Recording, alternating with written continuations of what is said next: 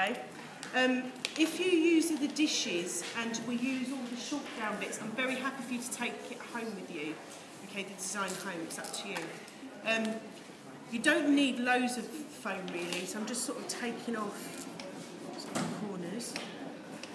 And it's basically a compact, okay, so it's not loose open. Lots of different textures in it as well. So you might want to make it quite Eastery, which is why I've got this medium here, which is called Muckenbeckia. Don't ask me to spell it. Muckenbeckia. Yeah, so we've got these little dishes, foam's going to go under. Cross over the actual, too much foam going on.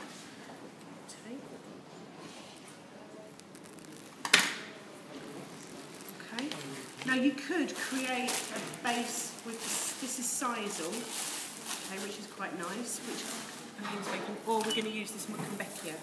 It's quite a messy medium. It's really effective though. We buy it in big bags, like pieces like this. Yeah. Not that expensive actually. It's quite nice. We used to do it in our vases, like for our contract vases, like put it around the collar. It's quite a lot, so you don't really need that much. So you can cut it. It is, yeah, it's like a nest. It's a very messy one. Now what you can do is use a decorative wire that's a similar colour, and just, if you want to sort of manipulate it a little bit, you can bind, or you can keep it quite loose and natural. It's up to you. So you could do that sort of effect if you want to around it. Well, I'm actually probably going to keep it quite loose. So I'm going to put a piece of wire on the ends. Quite a strong wire. You need sort of like your sort of 90s, your 70s and 90s really. And that's going to be like in there.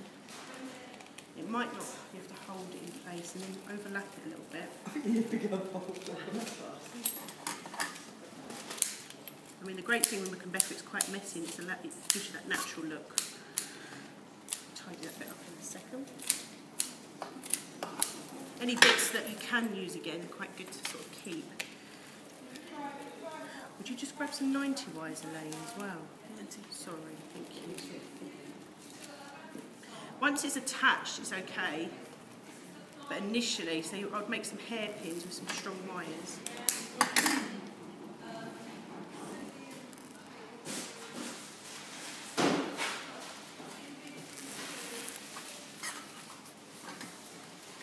So I've got 40/60s here, there's no way that's going to hold.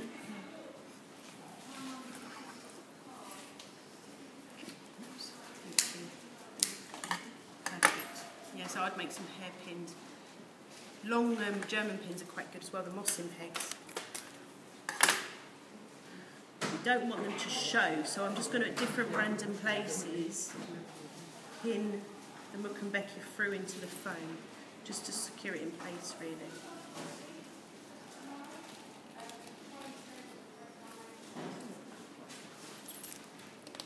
Break down a bit just to cover your container.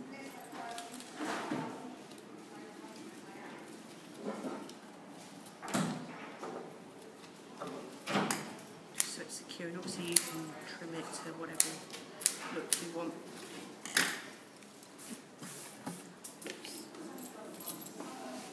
It can be messy, so just pre-warned. So it's a textured posy, okay? So things like the Gaelic sleeve that we've had are quite good, and I would try and do groupings as well. So you're trying to keep everything quite tight, quite dense. This is also a similar one as well that you could do.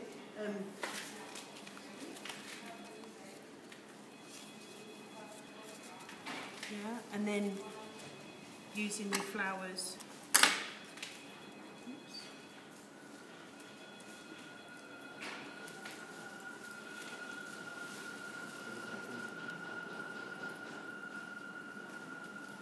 Keep things quite tight together through there.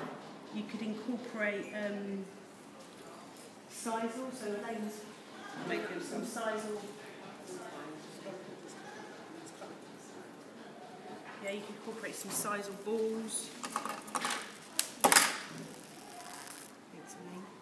There's no one's this side of it. Have a little bit of texture.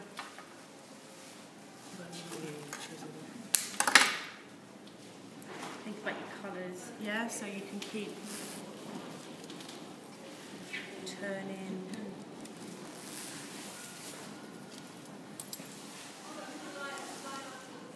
So you've got yellow there, so I need to make sure I've got something yellow this side just to balance it a bit.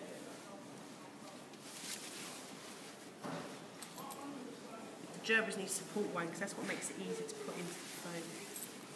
Keep turning it and checking it. Even like these sort of things are quite nice for the look, to separate the little sections off.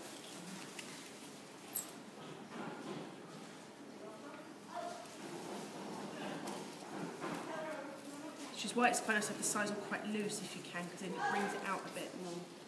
Oops.